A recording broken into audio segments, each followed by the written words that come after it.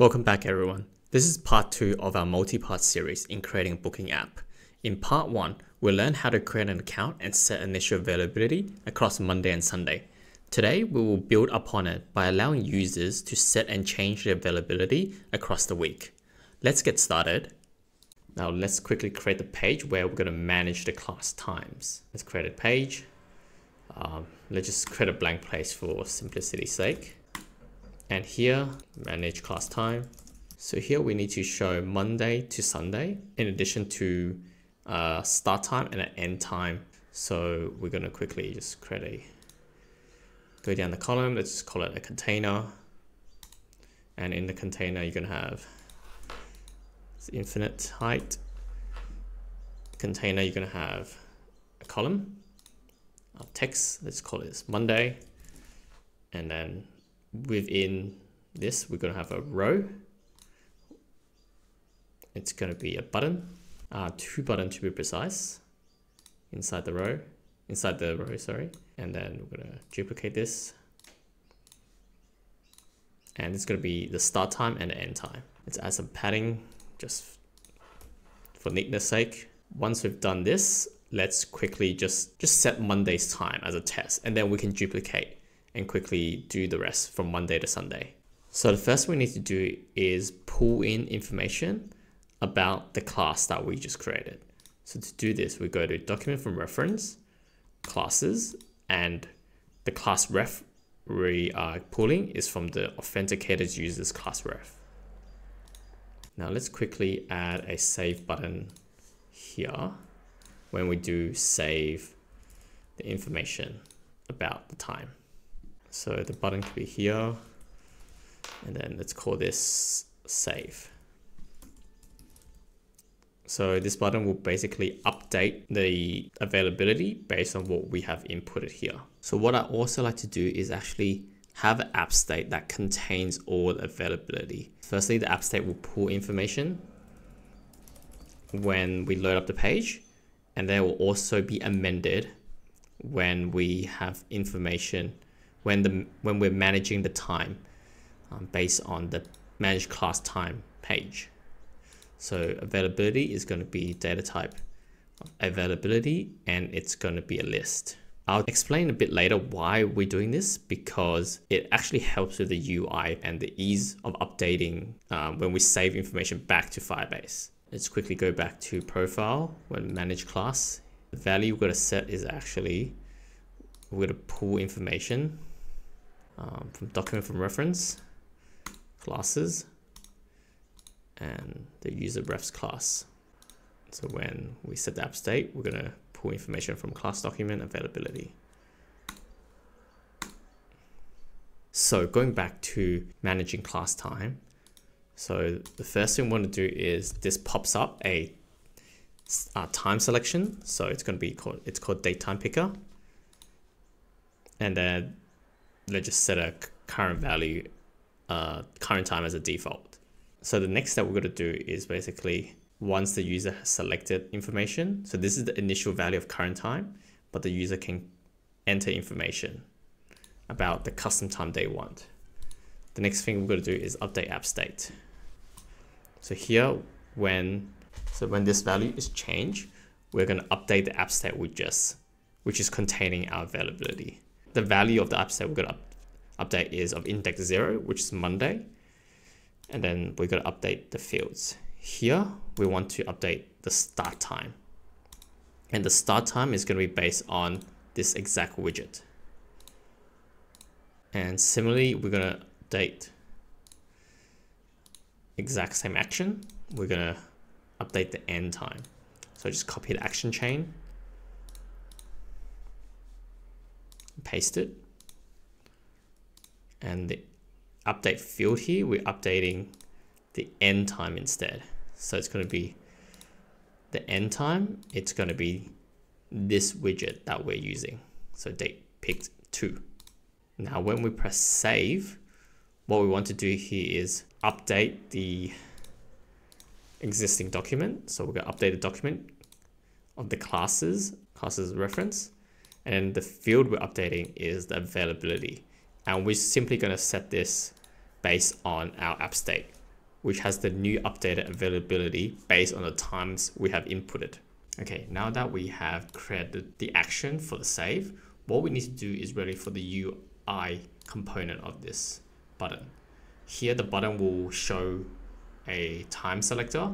However, we want to update the value of this button to show what's been selected, or else it'll always show the word button. So on initial load, we want to show the time from the database. However, after a user has selected this, we want to update this value again based on what the time has selected, which is the reason why we're using the app state here, because it manages everything so easily from the app state. So the first we need to do is use conditional values. If there is a time in the app state, or if it's set, if it's not set, if Monday's start time is not set, we will simply show the words start time because it's blank.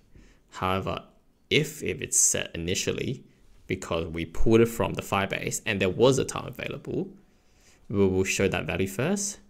Else, it's going to show the drop down of what is inputted by the user. So here we're going to need another if statement. So it's if there is a start time field already existing, item index, specific index of 0, which is Monday.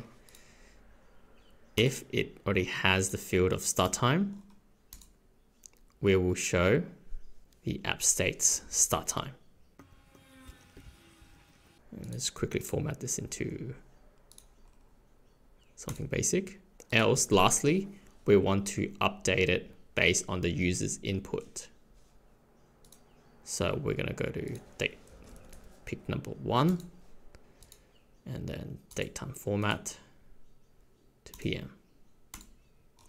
So let's quickly update this for the end time as well. Just copy this whole thing in, paste, and change all these information to reference the end time.